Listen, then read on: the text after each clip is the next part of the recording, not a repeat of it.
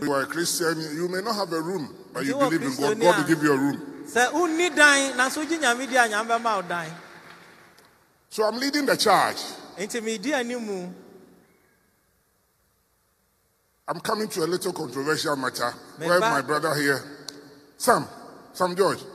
He's my brother. Most people don't know. I have a plot of land in your constituency, you know that.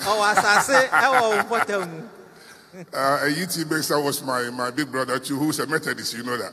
And he's leading a charge on the anti-LGBT thing in Parliament. People think we don't back it in government. It's not true. We do. We do.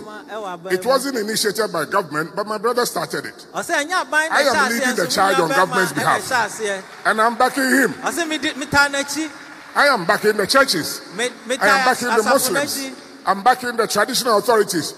We do not want to see this gay matter, whatever, in Ghana. Never. It won't happen.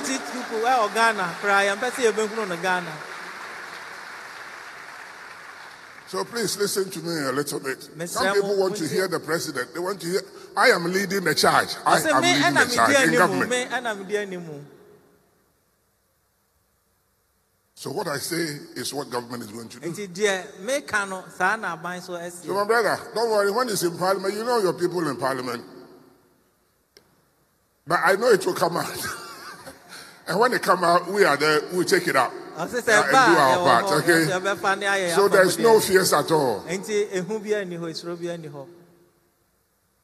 I've been in public service for long, and I know Ghanaians love God. God has preserved us.